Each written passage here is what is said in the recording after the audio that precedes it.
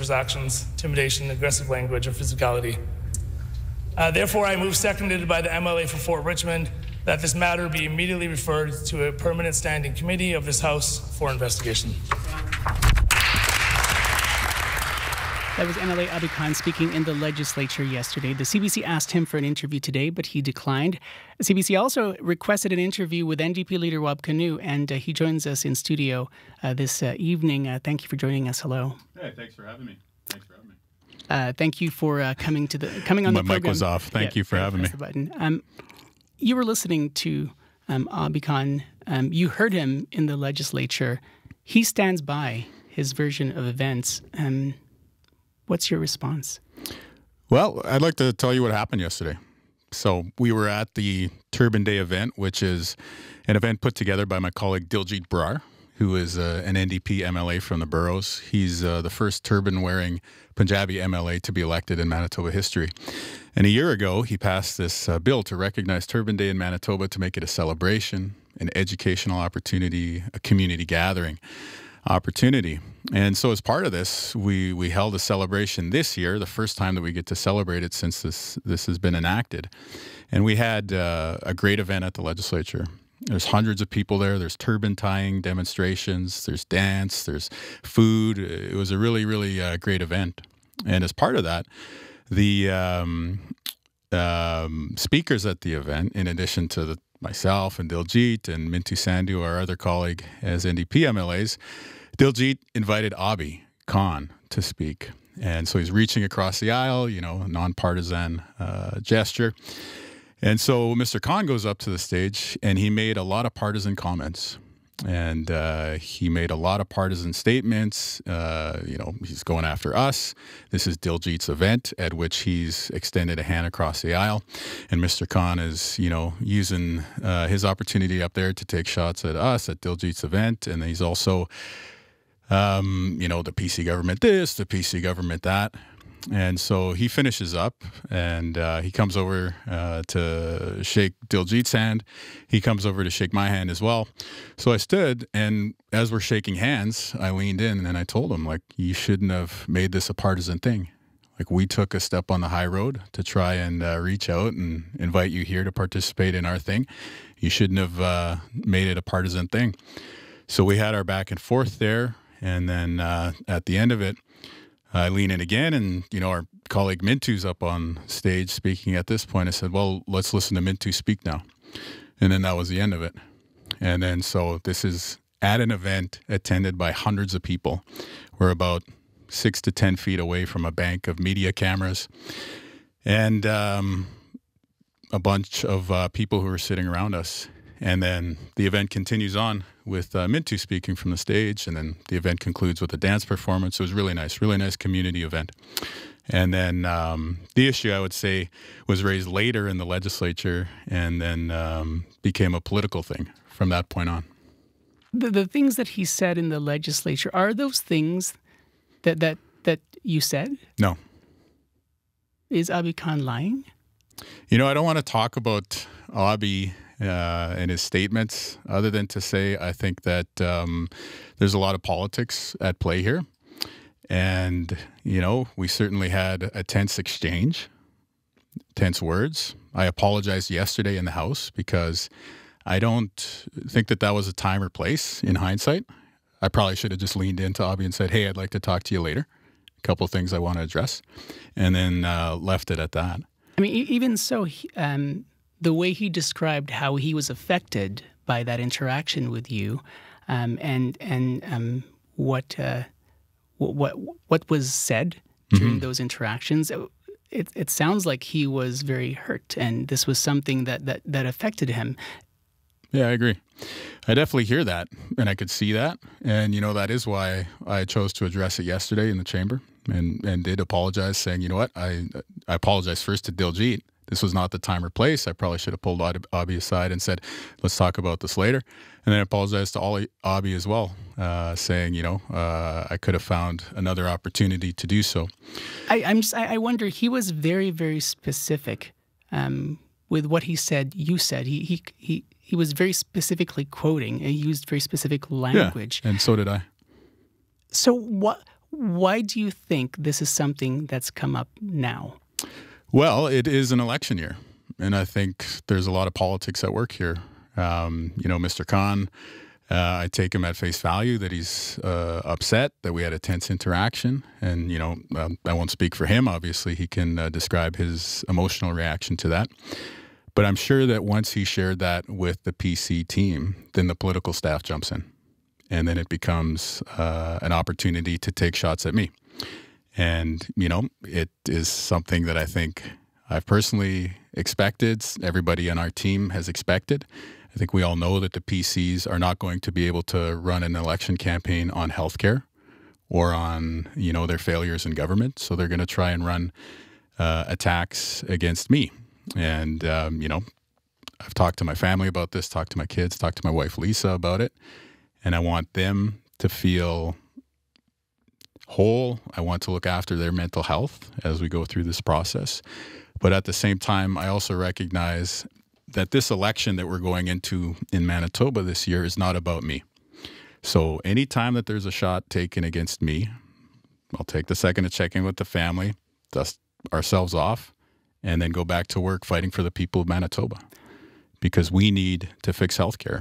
We need a better provincial government in this province. And, there's going to be issues like this that arise, and I think it's important for us to continue to focus on the substantive issues in politics. Like just today, 99% of the paramedics and lab techs and ultrasound techs in Manitoba voted to go on strike. That's a huge healthcare issue, and so I think we need to keep a focus on that. This issue that's come up now is not something that's new. You've admitted before that you've had trouble with your temper, your anger. Have you changed, or is this a side of Wab Kinew that still exists? Well, I don't talk about myself in the third person, but I think everyone has seen me on a journey over the years, and that journey took me through this building. To be frank, I worked here for a number of years, and I learned a lot, and I've improved a lot over the years. And certainly, I hope people in Manitoba know that this journey, as it's been implemented in the political realm, having the great honor to serve as the leader of the opposition for the past 6 years, is one where I've been putting the people first and working hard on issues like healthcare, like making life more affordable. And I am somebody who stands up for what I believe in, for what I believe is right. And I'm somebody who's going to continue to be on this journey, but I'm going to put the people first because, again, it's not about me. It's about healthcare. It's about improving the provincial landscape. It's about improving economic prospects for the next generation. And so that's where my focus is. You talked about your family. Mm-hmm. These are what's been said about you are very serious things. What did you say to your kids about this incident, about what has been said out there? As I've addressed this issue with my family, we have conversations, and I think my kids know that I hold myself to a very high standard, and I expect them to hold themselves to a very high standard in public as well. What do you mean? Well, I mean that when I see my sons at the hockey rink or on the basketball court or at school, I want them to govern themselves with calmness, integrity, passion for sure, but also with a level head, right?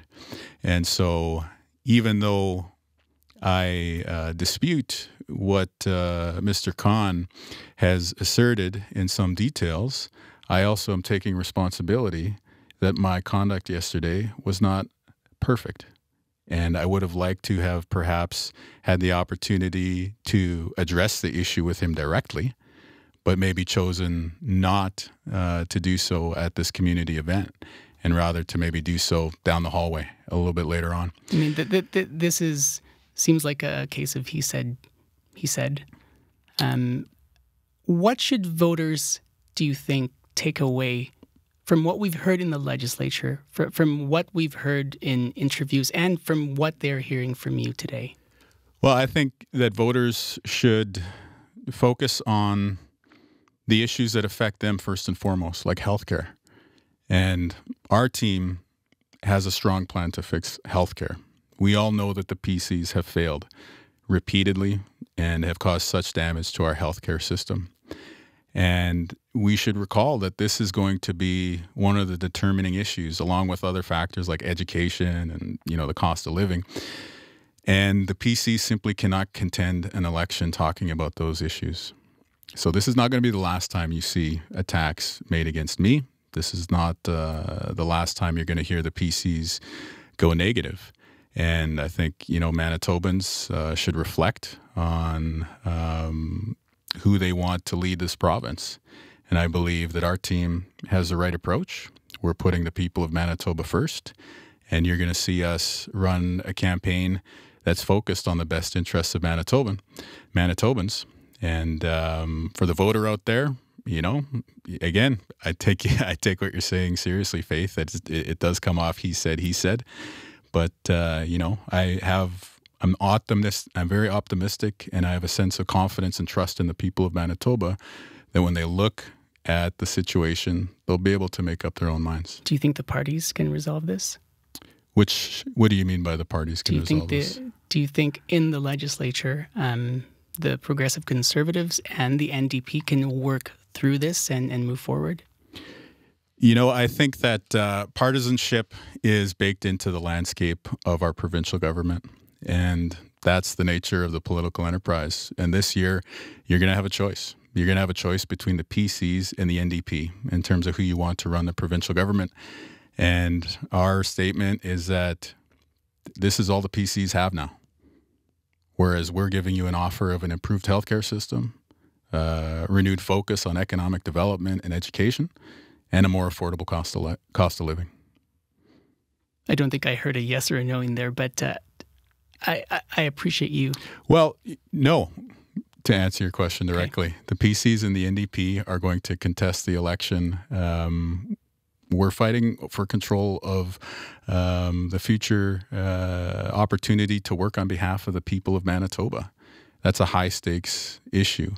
And the emphasis that I put on fundraising, organizing, getting our team prepared for this election is so that we can deliver a government to the people of Manitoba that they can be proud of again. And we are going up against a PC party that's very desperate, but still has a lot of resources. And so it is going to be a hotly contested election, if I can say that.